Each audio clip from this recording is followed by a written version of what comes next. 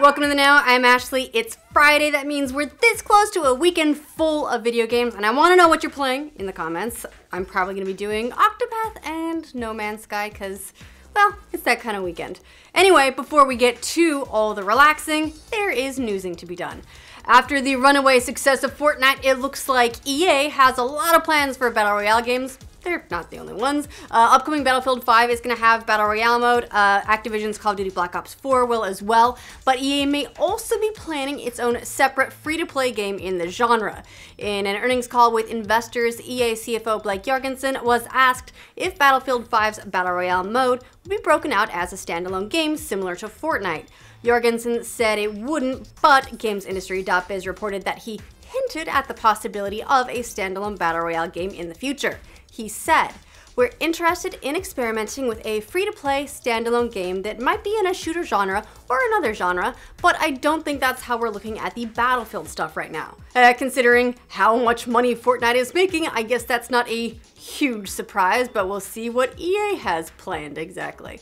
League of Legends fans lost their minds this week after one of the founders of Riot Games suggested they might make a new game based on the wildly popular MOBA. Mark Merrill tweeted, "Should we build an MMO? Yay or nay?" This tweet, which may or may not have been a joke, promptly set the internet, or at least, their internet, on fire with tons of responses. A lot of them were actually very positive to the idea. Whether or not Riot makes an MMO based on League of Legends remains to be seen, but the developer has definitely been building out the game's lore over the years, so maybe there's enough to support it.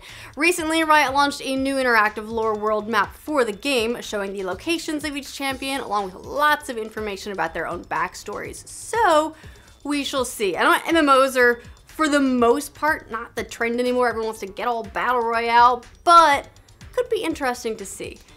Now, for my fellow Ni no Kuni fans, we do have some information about the upcoming DLC for Ni no Kuni 2.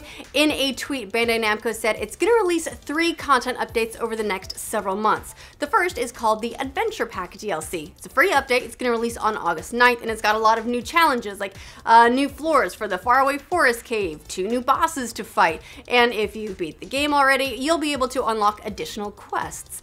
The other DLC packs will be available as part of the game's $20 season pass. First is coming this winter, the second will release early next year.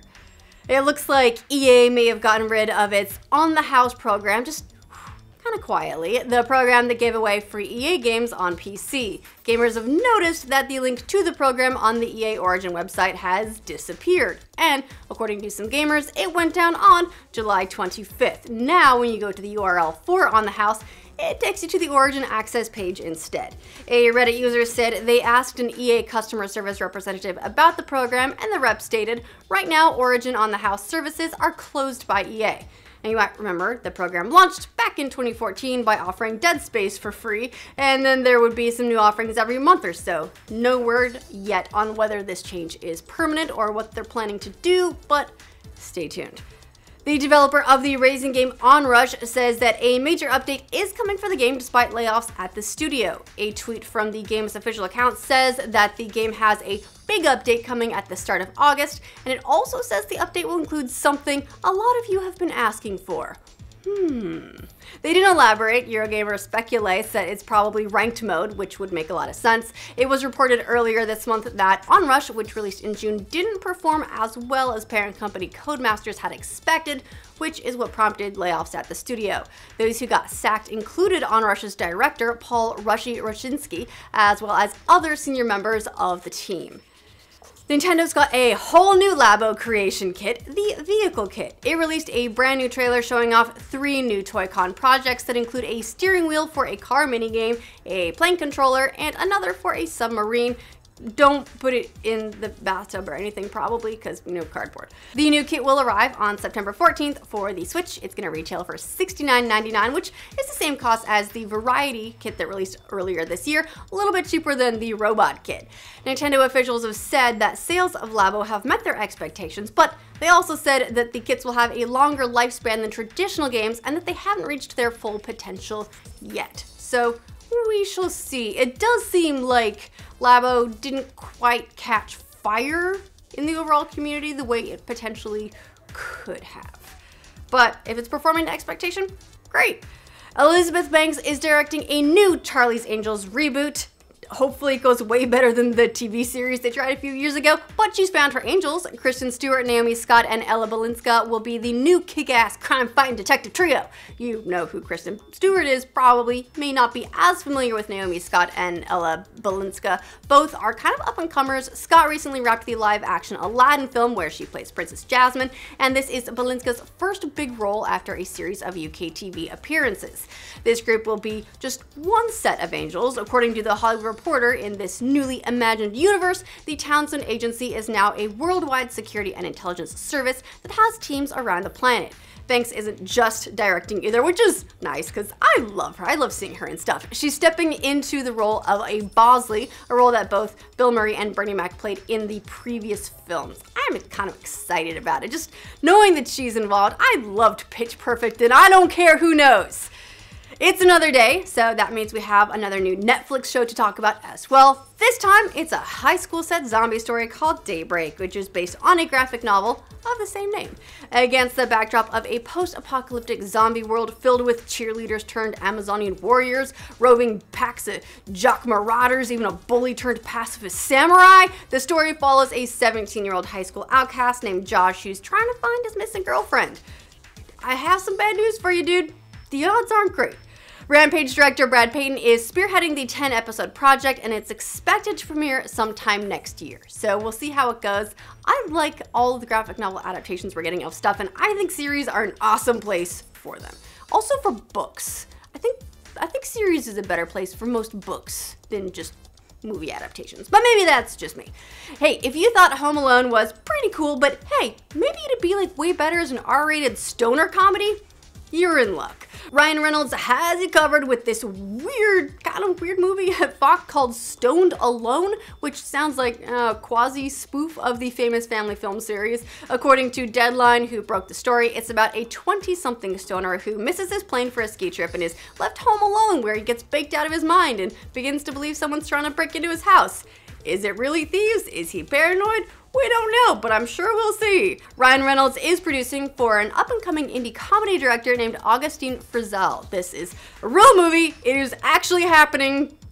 This thing got greenlit. I guess they were like, hey, get that Deadpool guy. Just greenlight whatever he wants.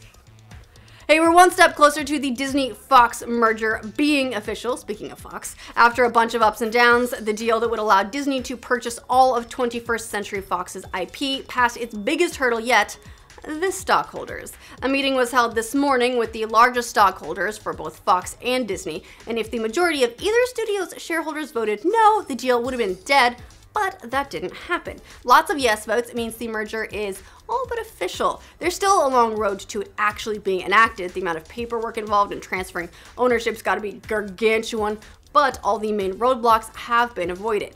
They've got a thumbs up from the Department of Justice, stockholders said yes, Disney's biggest competitor, Comcast, dropped out. The merger is expected to happen in the first half of 2019, and then I suspect the MCU is gonna get a lot more crowded, so I guess it's good that they're doing this sort of generational refresh of it.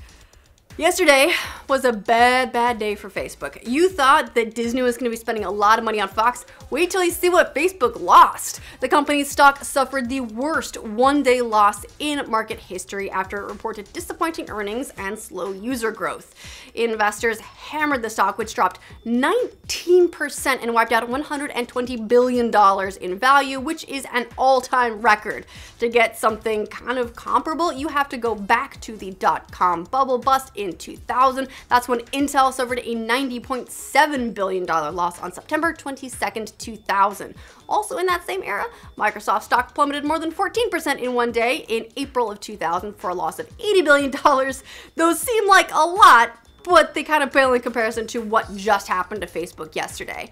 It's been a kind of rough time for Facebook. Lots of privacy concerns have been prompting a slowdown in user growth, and Facebook isn't the only social media company that's been hit. Twitter stock was down today too after it announced it had 335 million monthly active users in the second quarter, which was 1 million fewer than the previous period. You wouldn't think that a million, when you're talking about hundreds of millions, would be a huge deal.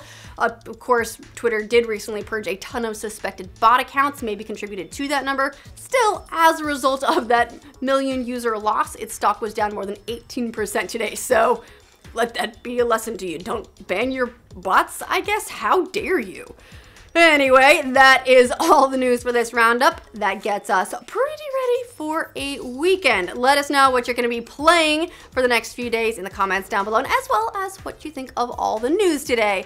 And if you want to make sure you get all the crazy updates from every corner of the internet every weekday like this video, if you're new to our channel, subscribe to the now. League of Legends. Because, you know, cardboard. The new kit will Ryan Reynolds has it covered with a weird movie in development at Fox called Stoned Alone, which sounds like a Squazza spoof. Ryan Reynolds